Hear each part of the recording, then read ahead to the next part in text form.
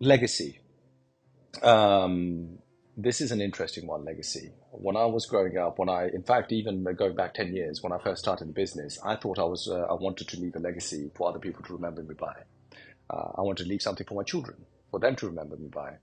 But in the last few years, my mind completely changed on this legacy idea. Okay, this legacy idea doesn't really exist for me. How many people in history do we actually remember? Whatever greatness that they have done. You know, you remember some of the prophets, Jesus, Muhammad, yeah, you remember Alexander the Great, you remember Cleopatra, Julius Caesar, you remember a few odd people here and there.